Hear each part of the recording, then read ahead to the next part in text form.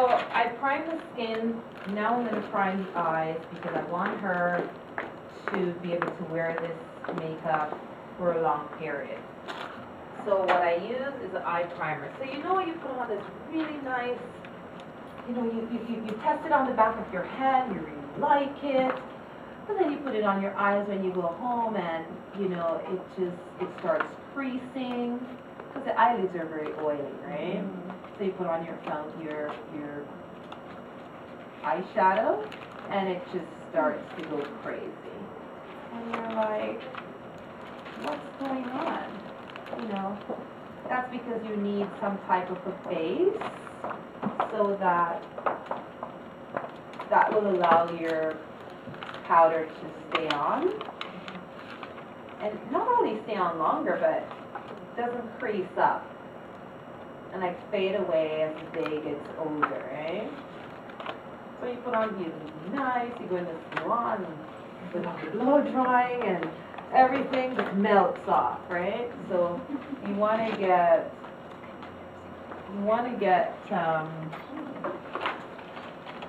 an eye primer, and that's going to allow you to what's your name again, honey? Kamatia?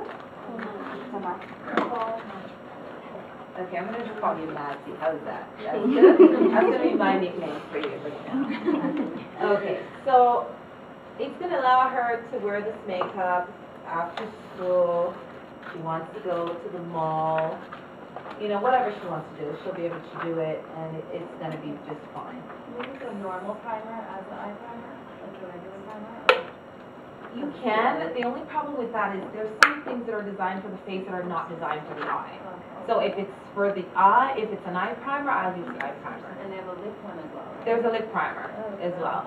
Exfoliate your lips, guys. Use your toothbrush when you brush your teeth. Exfoliate your lips. If you want those lips to look really nice and plumptuous, and the lipstick, you know, whatever lipstick you buy, if you really want it to read well.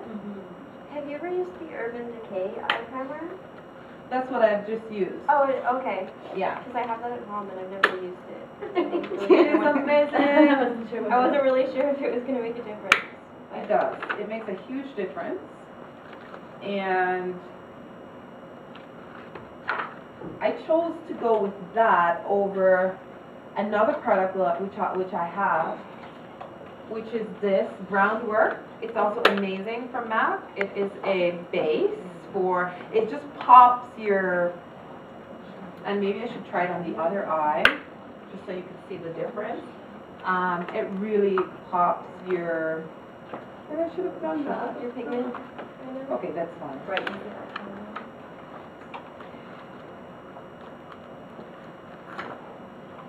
Can you see that? Okay. Is it kind of like the effect of when you put on your eyeshadow like before your concealer or whatever has dried? Like when you put your eyeshadow on moist skin, is it kind of that effect? I'm sorry, I didn't understand your question. Okay, if you put your eyeshadow on like dry skin, like Mhm. you put on powder makeup and then you put on your eyeshadow, it doesn't like take there, you know what I mean? It goes on light. But then if you just put on like your foundation and your face is still kind of dewy, and then you go to put on your eyeshadow, the pigment really like takes because it's kind of wet. So it like, because I've made that mistake before, you get like one eye where it's dry and then the other side is kind of like wet when you put the eyeshadow on, and then you get this one really dramatic eye, and then the other one's kind of like daytime eye. You know what? That's possible. I've never really. What I do know is whenever you apply foundation to wet skin, it's usually more sheer. I mean, I'm not sure about the intensity level. I've never really tried it. I'm always learning. Yeah, but if you do, after you put your moisturizer on, if you're not doing the priming, try to just pat it a little bit, just for consistency. So I'm using this sort of a golden color called Woodwinked from MAC. And I'm bringing it right up to her, from the lid, right up to the brow. Can you see? Yeah, it looks really nice on her skin. And then she has the eye space. You see what I mean? The difference with my beautiful girl here and her? She can carry this type of makeup because of her eye space. And, you know, these ladies from this background, they have amazing eyes. Their makeup looks different when they put it on, even if this is the exact same colors, because they have all this eye space to work with, right?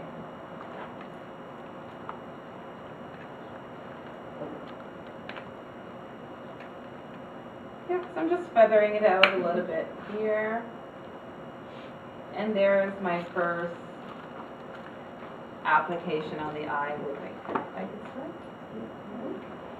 Alright, so then I will go in with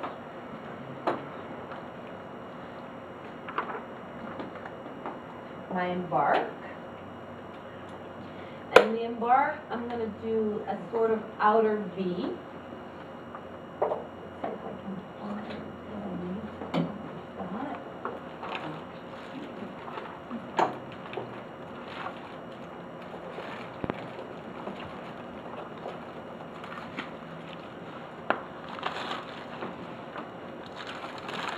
I'm going to do my outer V first, and then I'm going to work that in. Close your eyes. Well, don't close, just sort of look down.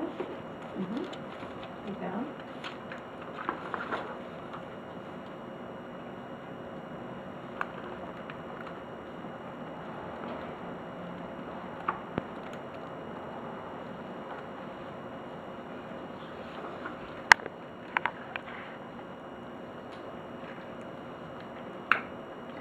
And I'm just feathering it in.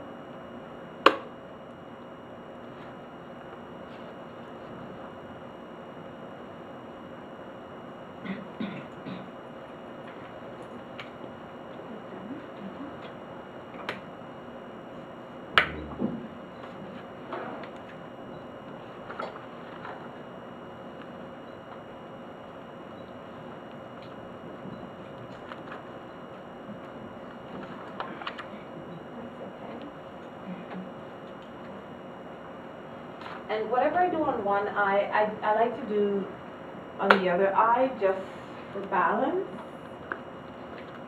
So I don't finish one eye before I get to the next. And if you're really good at remembering things, that's fine. But this kind of works better for me.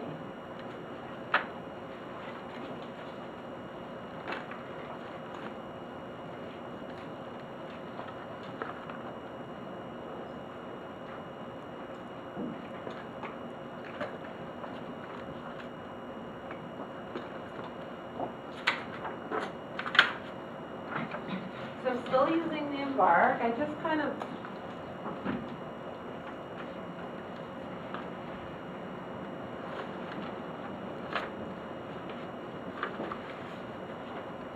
don't close, just look down. The reason I don't want her to close is just so that I don't miss the eye crease.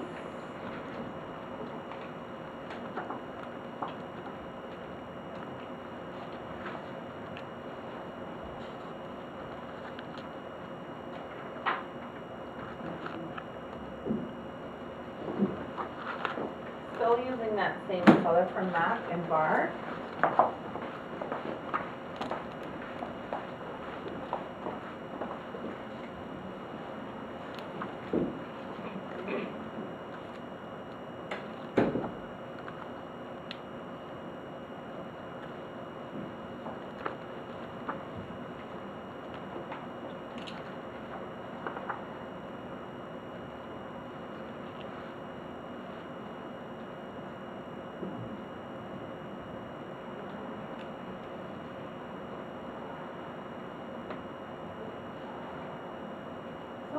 blending it out so it doesn't have any harshness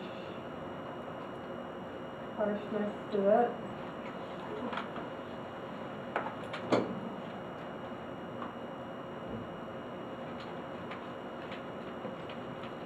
Still blending. I like to blend my colors so they look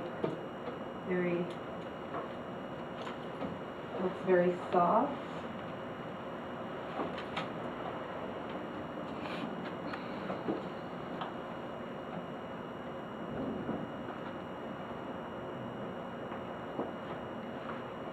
When you think you've blended enough, just blend a little bit more.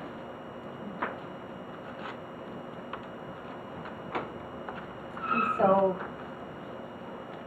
just close your eyes a little bit. So I'm just kind of giving it a nice little shape right now.